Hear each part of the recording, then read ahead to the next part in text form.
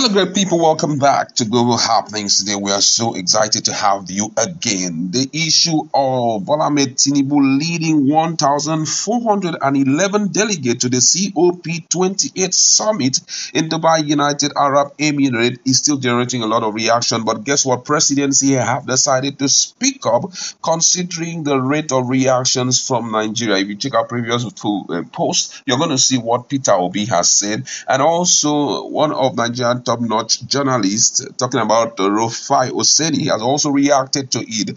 Dada Olusegun, who is a presidential aide, has decided to address the outrage in a post on Sunday, explaining that the summit is not exclusive to government officials or civil servants. He clarified that the United Nations has requested various organizations and private sector members to submit a list of their delegates, with a significant number of them being sponsored by entities such as the World Bank and the European Union. Olusegun emphasized that the federal government's responsibility only extends to providing for its immediate staff, which forms a small fraction of the total delegate. He stressed that President Tinubu is keenly aware of the need to avoid wastage, especially at a time when efforts are being made to reduce unnecessary expenditure. He further elaborated that the climate change summit is not specific to just government officials. It is also include those of the National Council on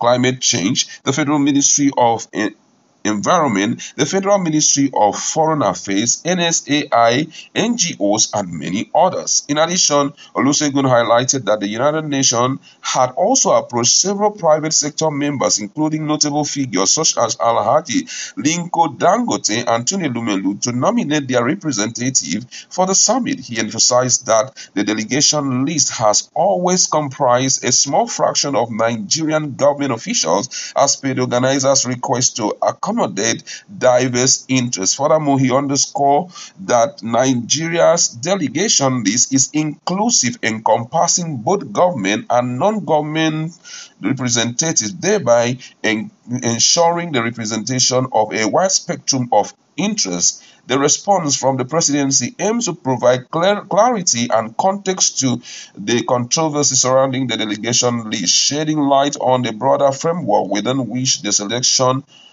process took place and a diverse range of stakeholders involved. Another government, or let me say APC stakeholder, who was also a presidential spokesperson, whose name is also in the list, is also in attendance in that meeting, also reacted to it, talking about Bashir Ahmed. Get to hear exactly what he has to say. Bashir shared his nomination form, which was forwarded to United Arab Emirates, and in his post he says it is honorable to clarify that not all Nigerian delegates attending #COP23 in Dubai are sponsored by the federal government. As a duly nominated delegate myself, I can attest that many individuals, including myself, are representing Nigeria independently. Our involvement is not tied to government sponsorship.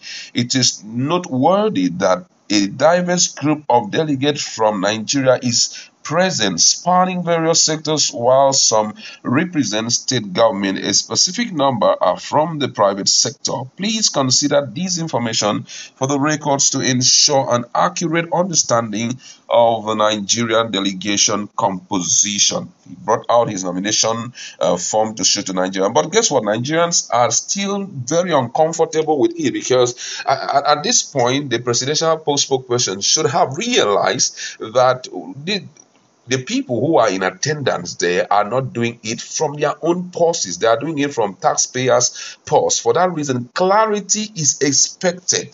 Clarity is expected from the beginning that the president will be attending a conference in Dubai with this number of delegates. You clearly spell out everything for Nigerians to understand, because without that, how would Nigerians believe you? Just like someone says here, the person asked Bashir a question. He said, Bashir, you and I know this needless controversy is because the Nigerian president has not put out the list of those officially being funded with taxpayers' money. Is releasing the list of the federal government delegation that's difficult or are Nigerians asking for too much? Exactly. That would have solved the problem. But the big question is, why are they hiding such public information? Why didn't they let Nigerians understand? And a lot of people even took out time to blast Bashir Ahmed. Some people said someone like you is coming out to tell us the truth when you were behind all the information that Buhari retrogressive government was filing out. Some other person here straight to him said, "Hi, Bashir, do you think that we should believe you? You that whitewashed the disaster of last 8 years, lying bang of wolves." Another person here, "Must you defend evil all the time? This is how you defended Buhari retrogressive government for 8 years now, and you're on it again." This one here say, even when it says they are Nigerian delegate with their various titles on the side, these people still come out to say they are self-sponsored. That's another big question. Why would you call them Nigerian delegates when they are not being sponsored by the federal government? At least it should be, clearly written out that these ones are sponsoring themselves, or they are private individual who found it needful to be in attendance. This one say, you are telling some part of Nigerian that doesn't reason well, but some of us that does know the game. So please rest. You all should continue wasting what is not available. In other words, someone here is saying, you are telling us as if we don't know what this government is all about, wastage and all of that. But somebody asked a big question here and said, who nominated Tinubu to be there?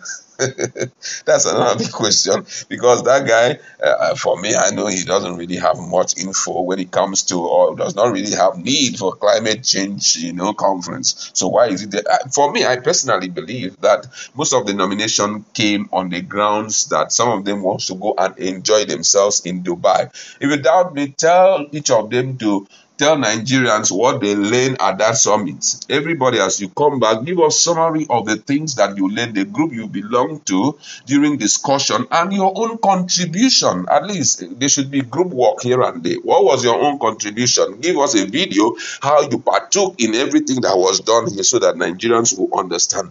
I think right now Nigerians are tired of all the lies, because looking at the situation on ground, every reasonable government should make sure that the issue of cost of governance should not be allowed to tear down our funding. Taxpayers are doing so much to make sure that the government, carry out their responsibility. So it is so wrong for anybody who calls himself government official to, on the back of taxpayers' money, enjoy himself to Dubai and back, when such shouldn't happen. As I did say before now, most of them are going to get paid dime, and just imagine for 13 days how much some of them will be coming back with. It's really disheartening. But however, I feel that with time, everything will come out, in white paper for all of us to see. That's